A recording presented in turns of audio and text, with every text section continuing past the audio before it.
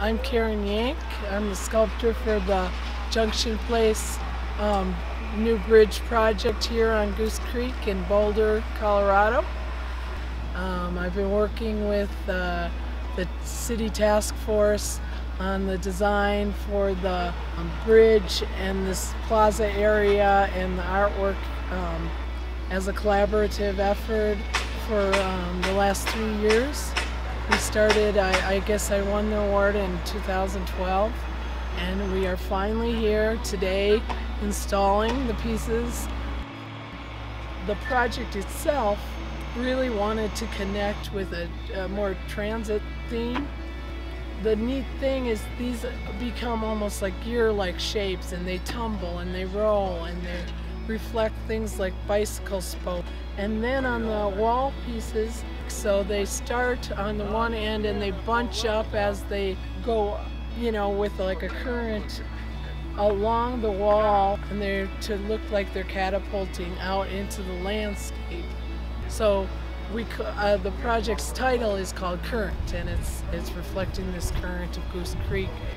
I know people have done projects with sculpture and galvanizing, but I haven't seen any large public art 1% yet.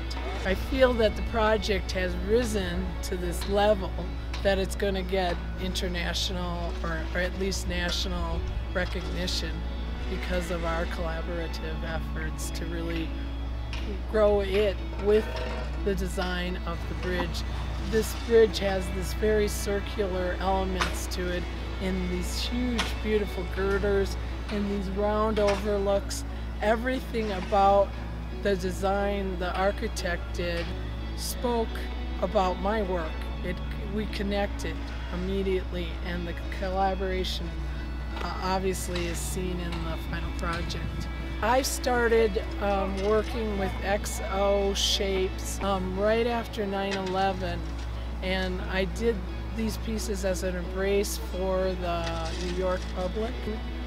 Since then, it's been 10 years, and I've kind of become obsessed with the symbol as a global theme for all of us to embrace, that we all have to start working together and put our own goals aside for the common good of the planet, you know, as a whole. And so I'm looking at these as more of a, you know, beacon for all people to be motivated.